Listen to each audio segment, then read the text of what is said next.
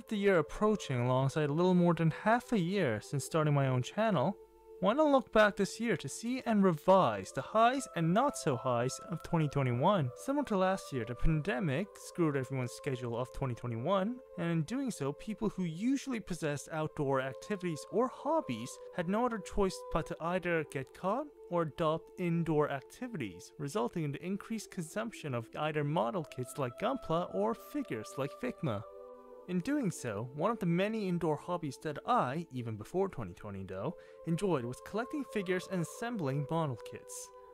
With that said, 2021 was a fine year for plastic figures, as there were a lot to enjoy.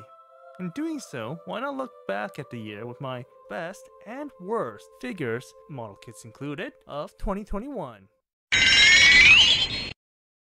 Starting off with my fifth pick is the SH Monsters 2001 iteration of Godzilla from GMK. Why then the 2001 version, you ask? The simple answer is that this Godzilla sticks to its simplicity while delivering top-tier execution. Unlike perhaps the 2021 Godzilla where they blotched the paint job, or the highly articulated Kong which happens to fall apart very easily, Godzilla here doesn't possess the best articulation or a diverse array of accessories. However, it is the most solid out of the bunch. It doesn't fall apart, and for what it is, delivers a good amount of articulation. This is in addition to the superb paint job, where unlike the 2021 version, each individual component is meticulously painted, adding to that premium-like quality that's hard to find nowadays in modern monster arts. In doing so, this figure ranks this high in my personal list.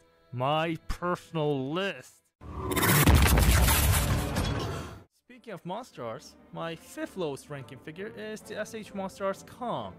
Don't get me wrong, this is a nice figure with loads of accessories alongside an unprecedented amount of articulation. Then why, you might ask, is it ranked this low? To simply speak, Bandai focused too much on the articulation that they forego the stability on this figure. While this figure is great to pose with, it is a bitch when playing around with, so even if I want to move a limb, it just falls off, making it more distasteful with each day passing by. Eventually, I hardly touched this figure after my video, symbolizing how disappointing this figure was and why it's ranked this low. As longtime viewers will know, I'm an anime fan. No, scratch that. I'm a full-on otaku that has an unhealthy amount of obsession for the medium. This is further supported by my introduction to the Fate franchise, and with it, there was no better choice than...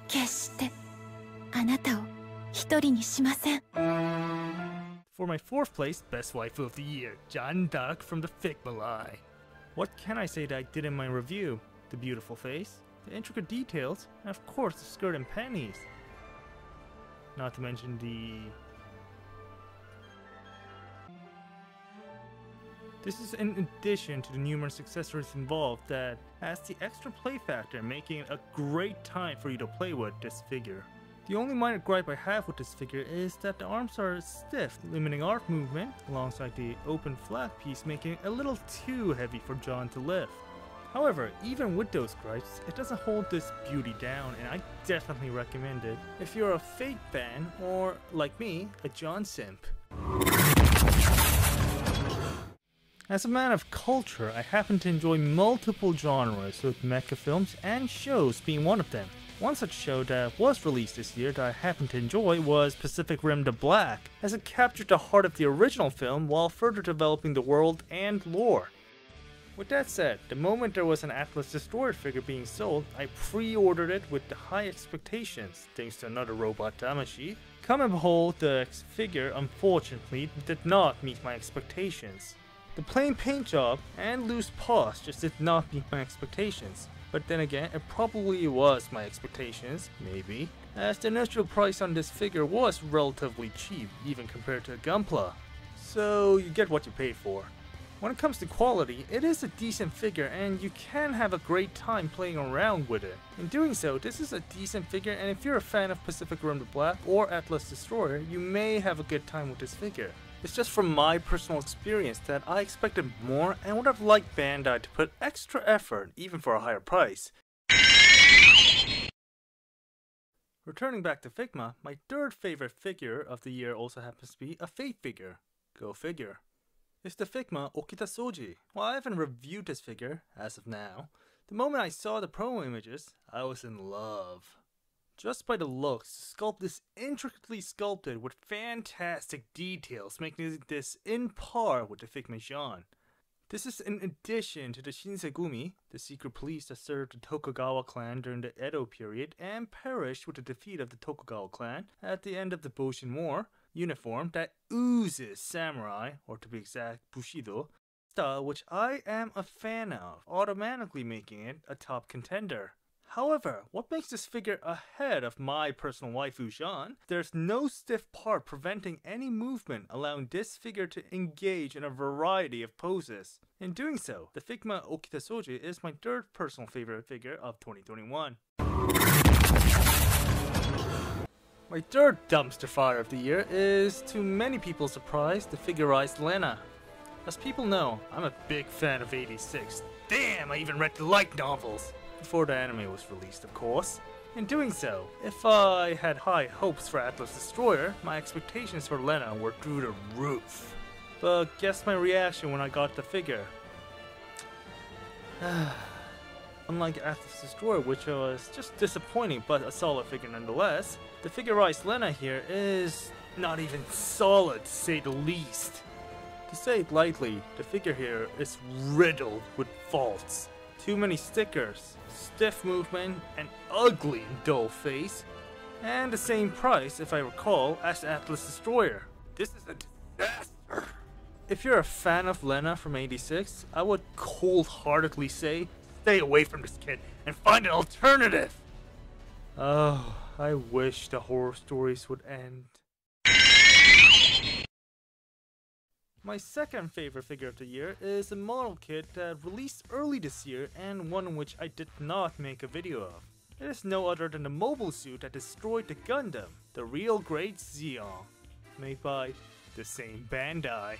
Unlike the figurized Lena, the Zeong here is what happens when Bandai cares and gives it their all. Just to briefly explain, very solid, an overabundance of details, hardly any stickers, instead filled with color-separated pods, a lot of hidden gimmicks, numerous accessories, and most of all, fun to play with. This was the peak of Gunpla when released and set my standards to a new level, maybe a little too high, to the extent that it spoiled me. That for the most part, I was expected to be disappointed with future Bandai releases. In summary, even if you're not a fan of Gundam, I would recommend this kit to any fan of model kits to witness the next generation of model kit technology. This would have been my number one had it not been for a future release, 8 months later to be exact, that pushed this to second place. But firstly, speaking of Gunpla, the second place here also goes to another Gunpla. To be exact, the high-grade Universal-centric Kushi Gundam. As stated previously with the SH Monster X Kong, too many eggs in one basket that ruins the integrity of the structure. The same applies here, as the additional articulation and transformation was achieved at the sacrifice of stability, making the Kushi Gundam here, while extremely good to look at, also extremely brittle, making it not only a hell to play with, but just a hell to hold! Even its rival, the Penelope Gundam, was solid, making me wonder, why Bandai? Why did you have to spoil a good design with an overbearing amount of accessories?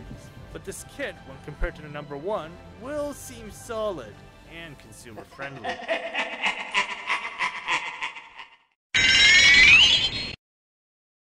Returning back to my number one of the year, best of course, there was no other figure released this year that not only met my expectations, but shattered them and redefined the meaning of figure waifus. Here comes no other figure than the real great Hi-Nu Gundam. What can I say that I haven't already said in my review?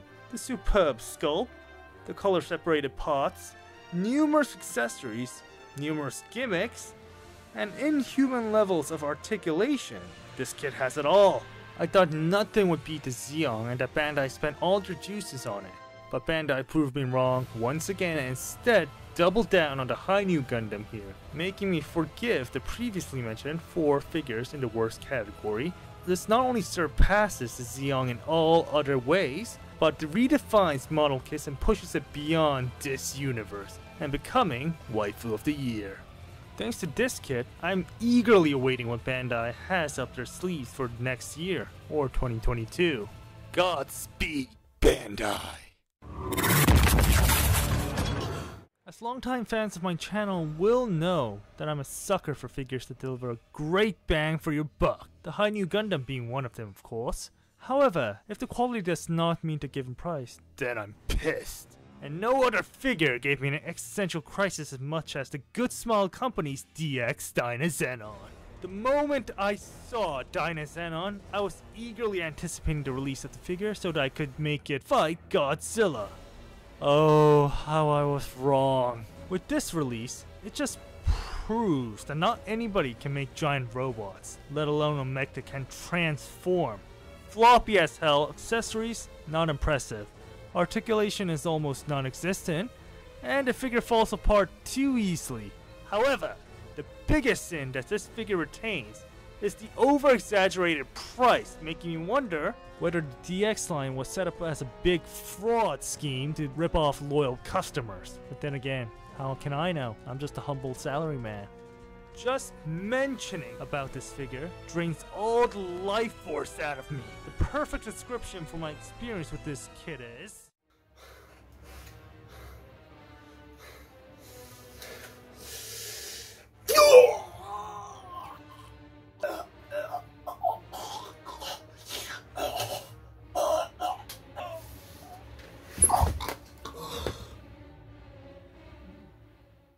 So, that's it for the video. My personal best and worst of 2021. If you have any other ideas or opinions, please comment down below. With 2022 approaching alongside a roster of new figures being scheduled, I look forward to next year and hope to make a lot of videos about them. With that said, I hope a happy new year and